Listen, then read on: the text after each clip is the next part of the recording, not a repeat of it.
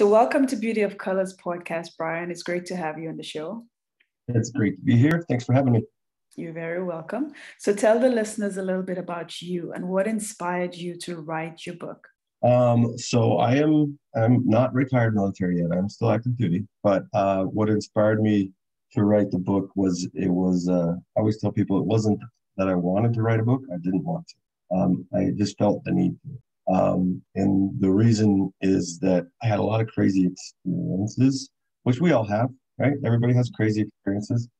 Some of us learn from them, some of us don't. And some of us learn because we're forced to, and some of us learn because I fall into that category often, like I'm forced to learn. But because of those crazy experiences, as luck, fortune, the universe would have it, whatever you want to call it, I realized that I had been implementing some techniques that allowed me to be resilient when faced with pretty significant trauma and actually come out of it with growth versus the damage that a lot of people, unfortunately, feel are experienced from the same type of stimulus. As I started to notice that, with peers and whatnot, that not everybody was coming out of this thing better or the same, or, many were coming out way worse, and even some, take their own lives because of the same stimulus. And that really caused me to look inside and talk with a lot of mental health professionals to kind of identify why that would be. And that's what made me feel like I needed to share. We did identify some things. And I was like, oh, I didn't know I was doing that. I didn't know that was happening. I didn't know it would have these kind of effects. I bet most people don't.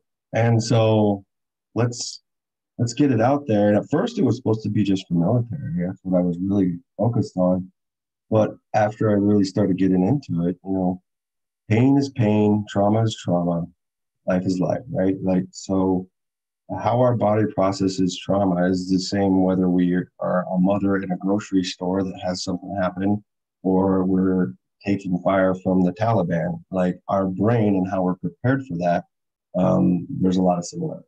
So the book ends up being for pretty much anybody, because 1 in 3 people are going to experience a significant trauma in their life. That means that either we're going to have it or someone we care about is going to have it. So that's what drove me. That's what really said, hey, I need to do that. Well, I forgot to say thank you for your service. I should have said that from the beginning. No, I appreciate that. Okay. So how would readers who never been in combat, who've never been in Afghanistan, how would they be able to relate to your book? So, well, first I would say, the title of my book is Clear Hot. And I picked that title. It's a military term, right? It's a military term that says you've met all the criteria to proceed and take a significant action. In the military, it means you're gonna shoot at them, right? So you don't want to shoot at the wrong things, and you don't want to go in the wrong direction, right? You want to make sure that you've done everything you can to affect the result that you're trying to affect. So the ideas and the principles that I teach are there to enable us to be clear hot on our life. Whether that's in the military or whether that's in just regular life, the principles apply. They apply all across the board. And what holds people back from doing certain things in regular life, experiences that they've had that holds them back, or things that they're afraid of, that is not any different than what often holds people back in those extreme situations as well, downrange and combat. So there's a lot of applicability. Like some of the principles, one of the principles is just like something as simple as how to build a positive perspective. Now, obviously that goes across all boards, and that's very cliche. We can be like, oh yeah, be positive, yeah. Of course, that's a duh moment, but we kind of go into how you can do that and some techniques that would help you get there. We identified 7 principles, and we break down each of those. And if you break them down, they apply to whoever's sitting in front of you, really. So I don't know if I answered your question on that. Do you have a specific, I can give you the principles, and then we can maybe talk from there. Like the 7 that we that we talked about were, one was grow a healthy perspective, another was practice chair flying. That one probably stands out to people like, what the heck is that? Because it sounds kind of like a Harry Potter movie, but it's not. And the importance of valuing a higher cause, build how to build the importance of building a healthy support system. You avoid festering emotional wounds, releasing hate, define and embrace honorable missions. If you just take that list, it's not military, right? That isn't military. That is just good life advice. Mm-hmm. And a lot of it we've heard, but what I do is I take my military experiences, which are extreme, mm-hmm. and kind of teach how I implemented these things that seem pretty basic, but they're not, right? They're basic, but to build a habit of fostering a healthy perspective. That's not basic, because if it was basic, we'd all do it, mm-hmm. right? It would all be automatic, but it isn't. It's something that's just like learning how to bench press 220 pounds. If you start at 120, it's going to take a little while. It's going to take some work. You're going to have to foster a habit, but there are practices and techniques that we can do to do exactly that. Get us to that point where having that positive mental perspective is automatic.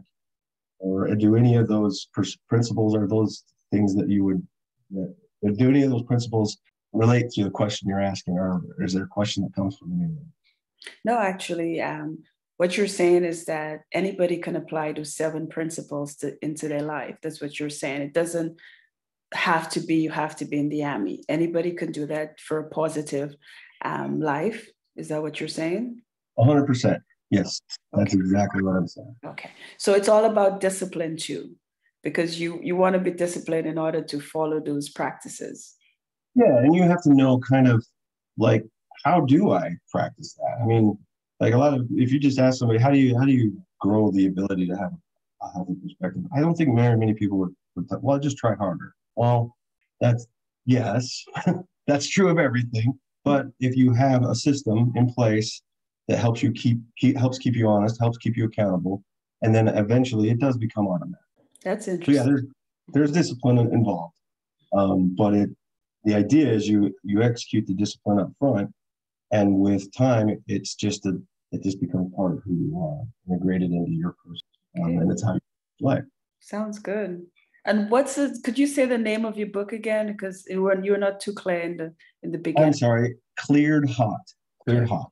Okay. And it's on. There's a webpage. It's www.clearedhot.info. Mm-hmm. not .com, .info. So clearedhot.info, all one word. How did the beginning of your marriage affect your mindset as you were in Afghanistan? So my marriage was it's something that I talk about with quite a bit in the book, because I'd only been married for 5 months when I deployed, for what ended up being about 3 months total, because we had a training spin up that was actually in Texas, so it's not really in Afghanistan. So that was like 8 months, and then we went to Afghanistan for over a year, but it was back to back. So we were married for 5 months and then separated for almost 2 years. And she was later diagnosed. We realized, we didn't know this at the time, but she had borderline personality disorder, right? And so there was definitely this. Your question is, how did how did it affect my marriage, or how does my marriage affect the deployment? And those are both great questions. It was very difficult. It's what it was.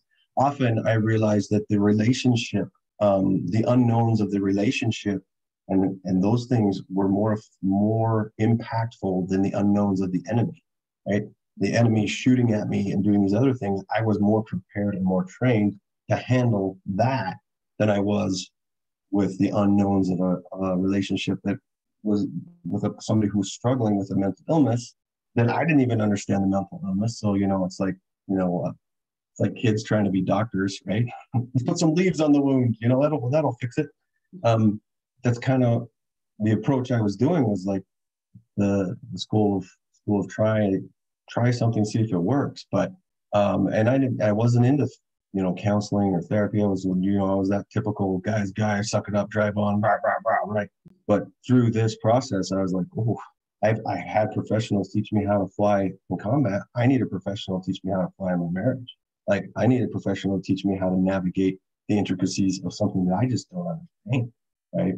And so that is a a part of the book, throughout the book, is dealing with the war in front of you and the war that you left behind or you're creating in the background. That's very interesting. So you kind of took some of the principles you learned in Texas, and when you went to Afghanistan, and you applied this into your marriage to make it work. Well, Texas was just a military trainer, Oh, right? So okay. that was preparing me for the war part, right? Mhm. It wasn't preparing me for my relationship. And Oh, that's really what I found while I was gone. I was like, most people would be like, how do you handle, Taliban throwing an RPG at you? And I was like, well, like this, because they train me how to do it. How do you handle your wife throwing an RPG at you? Not a real RPG, obviously, but like, or an explosive interaction or what. And that was where I realized, I don't have the training I need for this. And what I've realized since is some of the lessons that I was applying for combat did apply in that relationship. I just wasn't open to it at the time. I wasn't open to chair flying, if you will, which is basically the art of. I always tell people it's like if meditation and visualization and role play had a love child, it would be chair flying. That's that action, right? So I would do that practice, which there's more on that at my website too of how that breaks down. mhm. But I would do that for combat. The example I usually give is like, so there's one time we were flying and it was dark. It was really dark night, really, really dark night. And so in the Apache helicopter, you have a forward-looking infrared, which basically allows you to see in the dark. It's dark green. A dark green environment is what you end up seeing, but you only see it in one eye. You see it in your right eye because there's a little monocle that goes over your right eye. Your left eye is open to the environment and the inside of the cockpit. So my left eye is completely black because it's dark and we're engaging an enemy compound. So my right eye can see what we're doing. We engage that compound and it goes away. It turns from a compound into a dust, and that's while we're engaging it. And then all of a sudden, my right eye goes dark too, goes black. So I can't see anything. Not only does my eye go black, but the cockpit lights inside the aircraft, they go black. And the sound inside of my ear cups goes away. So there's no radio. So all of the information I'm getting from different areas just went away. The only thing I have now are the controls of the helicopter in my hands and pitch black in front of me. And I'm like, so what do I do here? I have night vision goggles that are on my dash, which you have to attach to your helmet, attach to your helmet, and then you put those down, and then you can see in the dark again. But I still didn't have radios. I still didn't have instruments. I still didn't have a navigation system. So as soon as I was able to see, I made sure there's still some air between us and the helicopter. And then I started to break away from the enemy fight, knowing that my wingman would follow me. And then I signaled to him with a flashlight, because I don't have a radio. I just did flashlight. So he knew that something was wrong, which he knew. And he came up beside me. And then I tucked in on him when we went home. Okay. Why do I share that story? I share that story because that was a crazy event that I was able to navigate because I had mentally prepared myself for that scenario before. I had exercised what I call chair flying. I set myself in a good learning state by meditation. I had visualized these type of scenarios and how I would react. As down to the degree of take a deep breath, calm down, analyze the situation. You're going to have nothing. You lose your vision, an alternate vision that's not on that helicopter power, that's on the dash. You're going to put that on. Then you're going to have to communicate in a way that you can't communicate normally. So I'm going to use a flash, right? And then we're going to point towards the area of safety as best I know and trust in my team to do what they're going to do. I walked myself through those type of scenarios over and over again until I felt comfortable with them. And then when they actually happened, it wasn't the first time they happened. And so something that would have actually very likely ended up in a crash is just a cool story, right? But we can do those same things with our life, right? We can do those same type of steps with our life. And the cool part about the chair flying is that I learned after the deployment is not only was I preparing myself for real world emergency, I was preparing my mind to be resilient to trauma. It's called stress inoculation, right? So when we inoculate ourselves from a medical, like you get a weakened dose of a virus or whatever it is, and we inoculate ourselves. And when the real thing happens, it doesn't hurt us as bad. It may not even hurt us at all. We may not even notice, right? I did the same thing with that situation. It happened. Now it's a cool story. But if I wouldn't have inoculated myself, maybe we crash, maybe we don't, maybe we get through it. But even if I did, we got through it. Maybe it hurts me mentally. Maybe it was traumatizing. But because I had inoculated myself from that ahead of time, it didn't. And that is something we can apply in all walks of life. You're in a marriage and you have to have a difficult conversation. And as human beings, we know that we don't always react well to difficult conversations. So you chair fly that thing. You get your mind in the right place. You walk through how you think it's going to go, and then you walk through how it would go if there's a variable. Like, what if she does this? Well, I'm not going to react. I'm not going to overreact. I'm not going to yell back. I'm not going to do this. You do something that would de-escalate that. You walk through it, so you've been there before. And if you've been there before, it's smoother when it happens, and it doesn't affect your psyche or emotional health, well-being to the extent as it would have if you weren't prepared. That's one of the principles. I'm gonna go into way more detail on how to do that. It's more detailed than just meditate. We go into how to do that, but it applies to everything. What I'm getting from you is that you want to be prepared. It's all about preparation. Well, it's about creating a better you, right? Mm-hmm. So a lot of that has to do with preparation. A lot of that has to do with learning new skills. A lot of that has to do with creating habits. And each of these principles, there's a buildup to them, right? You don't just do it. You have to learn how to do it. And then the result is a better you, a better result. Mm-hmm. Or trauma isn't something that it transforms trauma from something that's a current obstacle to something that is now foundational to a better version of you, right? So do you feel that the absence of your communication in your marriage negatively affected your mental health the longer you stayed in Afghanistan? That's a really good question. Yes. I mean, short answer, yes. Mm-hmm. It became harder and harder to separate those two worlds, right? At first, I had them pretty well separated. One of them, I felt like I was pretty well trained for the military. The other one, I wasn't really well trained for. And because of that, it started to leach and bleed into the one that I was prepared. How often in our lives does that happen, right? Things that we're good at, things that were like our job or whatever, or even hobbies, we're good at those. And we may excel in those things, and people see that we excel in those things. And then we have this other thing that's going on in the background that we don't know how to deal with.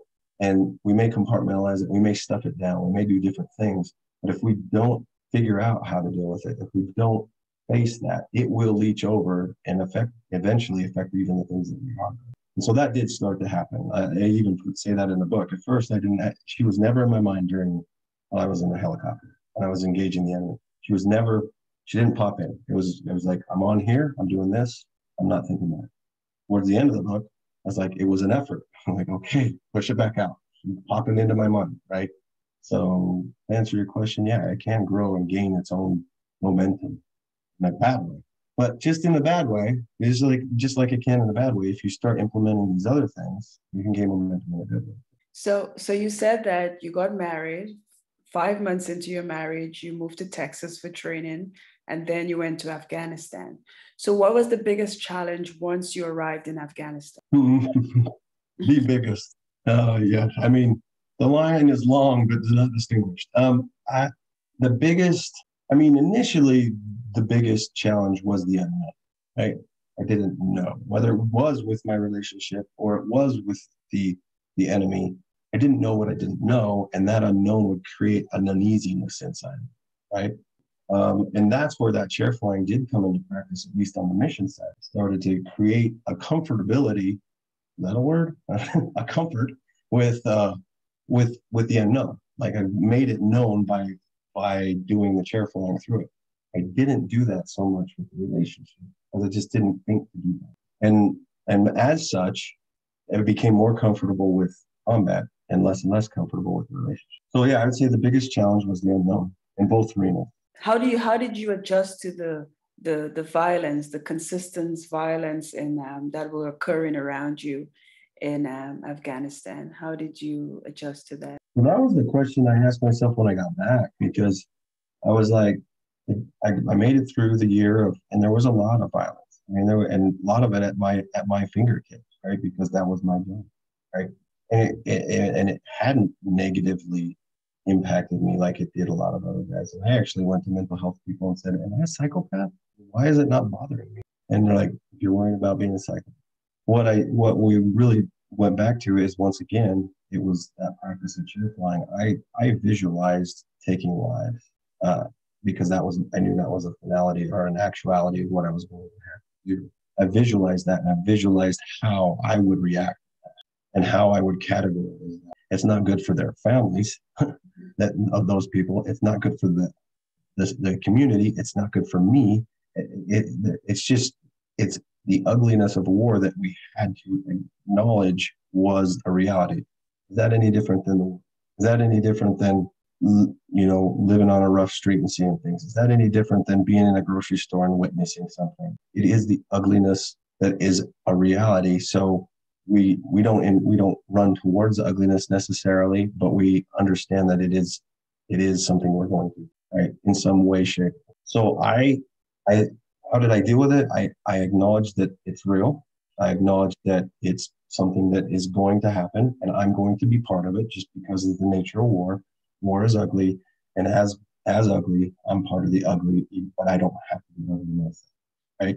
I don't have to be ugly inside. I one of the principles was release hate, right? Mm-hmm. Best way to release hate is never get it to begin with, which I never really had hate for the enemy. In fact, I had a lot of respect in a lot of ways. Those people have been fighting since the year 708. You can be in the ugly, but not of the ugly. That is so true.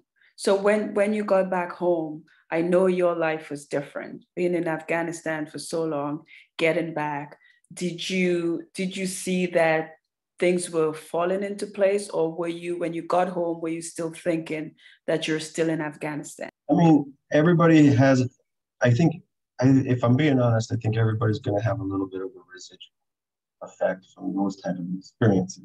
I didn't think I was still in Afghanistan, but just little things that I had to deal with was like, even the things as simple as a loud noise, right? Mm-hmm. A loud noise might make everybody in the room jump, but the impact of that loud noise, as far as like what you're putting behind it, is is different, right? So when I was here, and here's a story. I was flying, like we call it a night water mission, and this was at Lake Mead, in just outside of Nevada, right? So this is not at war, Mm-hmm. but I had been to war and had experienced war quite a bit, and we had a mud duck go through the center of our windscreen, boom, right through the really loud noise. I didn't see it because it was dark, right? I heard it, I felt it, and my initial call out was, "We're taking fire," right? Mm-hmm. I mean, technically, yes, we're taking fire at the bird, but like the engineer in the back, because I wasn't flying Apaches at this point. I was flying rescue helicopters. Well, there's more people in the helicopter. The engineer in the back said, "It's a compressor stall," right? Because they make that kind of noise too. I was like, immediately, I was like, "Well, that makes more sense." Of course, that makes more sense. It wasn't a compressor stall either, right? It was a duck coming through the middle of the windscreen, which when I flashed the light up, I could feel the wind on my face. So I flashed the light up on there and saw that there's basically blood and guts and everything all the way through the middle of the aircraft. Like, oh, we took a bird through the center windscreen. So did it react? Did it cause those kind of things? Yes. Mm-hmm. Probably even I would say there was a little bit of a shortness of temper too, because of just a lack of patience. But if I may, I wrote a poem in the book that describes this. And if you're okay with it, I'll read it. Oh yeah, fine. Go ahead. I would love that. I think the listeners would love to hear your poem. Go ahead. Okay. It's called Permanent Revision. Right? And here it goes. You can imagine a war. You can imagine a fight. No matter what is imagined, you will not be right. I remember well the feeling that day when I saw two planes take two towers. A pit in my stomach began to grow. I have to do something, but what? I didn't know. I long to be part of the retaliatory attack. I want my brothers in arms to know I've got their back. Already in service of arms to defend this country I love, if need be, to bitter end. You can imagine a war. You can imagine a fight. No matter what is imagined, you will not be right. But on the sideline, I sit and wait, my turn still not near, to hunt down those who attack my nation dear. Go back to school, your time will come, son. I don't want to turn, rather towards the fire run. Finish my school, lethal craft learned, ever more anxious, filling my turn I have earned. You can imagine a war, you can imagine a fight. No matter what is imagined, you will not be right. Finally, the day came for boots on the ground, of a country lost, now to villains is bound. The fight is real, so we practice and plan. Destruction and death fill Afghanistan. We do our job, pushing fear aside. Looking war in the face is a point of pride. You can imagine a war, you can imagine the fight. No matter what you imagine, you will not be right. Not what I thought or imagined indeed. Fighting for people who have so much need. Evil fills caverns, so the rest they must suffer. Can't imagine, sorry, can't imagine a place making men any tougher. You can, sorry, get a little emotional sometimes. You fight not for country, for flag or great seal. You fight for your brothers and always will. You can imagine a war, you can imagine a fight. No matter what is imagined, you will not be right. At last we're back home in the land of the free. I may look the same, but I'm a new me. Things seen and deeds done, now bound to my soul, in the sum of the parts that now make up my whole. Using the ugly to strengthen and teach, helping my brothers, the ones I can reach. Reality so far from what the mind will envision, once experienced, the brain's tattooed with permanent revision. You can imagine a war, you can imagine a fight. No matter what you imagine, you will not be right. That's deep, Brian. Yeah, and I think that paints the picture to answer the question that you said. Yes, you're changed. You are changed, and you can't hide from that. You have to embrace it. Mm-hmm. That's a beautiful poem. What is the biggest advice you would give to soldiers once returning to their normal lives? And I think the poem says it all. But what big advice would you tell soldiers that are returning? I think basically what I just said is you have to embrace the fact that you are a new version of you. Now that doesn't have to derail you, right? That can be embraced, and you can find strength within those changes. You can use those things as foundational pieces instead of, you know, obstacles or blockades to a better you. Like, it's just a matter of perspective on where you put this, where you categorize them, how you file them. Right? But to expect yourself to be who you were before is an unrealistic expectation. You've changed. You've evolved. Now, you've evolved or you've devolved. The question is, which one are you going to choose? Are you going to make it an evolution, or are you going to make it a de-evolution? And the people that do devolve, not bad people. They just haven't figured out their recipe, right? Mm-hmm. And they're confused. Why am who I am right now? Why am I not who I know to be? And that's why I say you have to embrace them, and you have to embrace the ugly you were part of, but not that you are that ugly, right? Like I said, you can be in the ugly, not ugly, and that has to be a separation of church and state. That's powerful. So, where can the listeners get a copy of your book? They can go to www.clearhot.info, or they can go to just Amazon. After October 18th, it'll be on Amazon. If it's before, they can go pre-order on both the website and Amazon. Okay, sounds good. So, what words of encouragement would you give to the listeners? Um, if somebody wants to get into the army, is there any words of encouragement to tell them, do they really want to get into the army, or do they really don't want to get into the army? So is there some positive encouragement? Well, the one thing I would say is, so I've experienced all this stuff and I'm so grateful. Right? So in that sense, I wouldn't change a thing. I've seen, yes, there was some stuff that happened that, if I chose, if I said, whether I would do this or do that, I would choose not to. But because you're in that situation, you deal with it and you have it, but you can grow from it. So getting into the Army, one of the things is define and embrace honorable missions. If you understand what your mission is, I think it is a very honorable, right, to get in there and be part of a greater cause. But you have to understand what comes with it, and you can prepare your mind. You can do like. There's lots of things, not just my book. There's lots of things out there, but like in the version in my book is the chair form. You can start to prepare your mind to fortify it against, right? And I would encourage anybody that's getting into the profession of arms or first responder, you're much more likely to see those kind of things. You know it's good. So start that practice, right? So that it's so much easier to prevent than to heal, right? Now you can heal too, and that's what we found is these same steps work with healing. But it's like if you avoided breaking your leg versus breaking, you know, if you break your leg, you can still heal. You're going to you're going to have cast, you're going to have some pain, and you're going to have to walk through. And it may never feel exactly the same, right? And it may always feel a little bit different. You can heal, but if you just avoid breaking your leg to begin with, your leg's going to feel a little, you're not going to have to go through that as much. So that was great words of encouragement, Brian. So the book, is it you, the sole author, or is there another person? So I teamed up with an established author. His name's Michael Hirsch. He's written some military memoirs before. He's actually written fiction. He's written a couple different books. But yeah, I realized, I'm not a writer. I am now. So are we expecting a second book from you, Brian?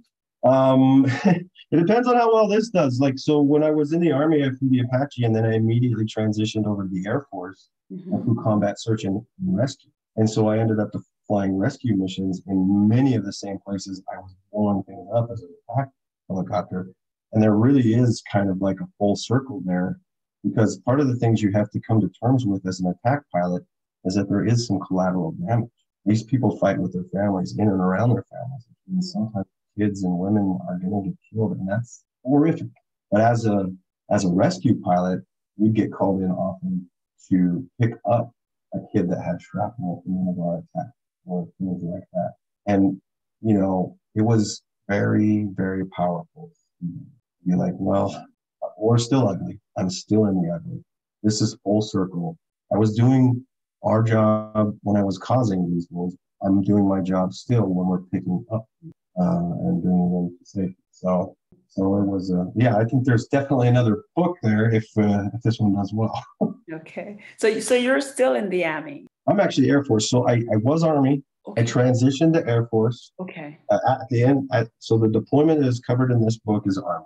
Then I transferred over to the Air Force, and I fly combat search and rescue. And I am still in. I will actually be dropping my retirement papers in March, and that's I want to go out and help people with this message. That's why I'm doing this now. So if any of your listeners or anybody else, I do speaking engagements for this kind of thing to try to help people with these. I'm a better person based off of the techniques that I used. For me, it was just luck.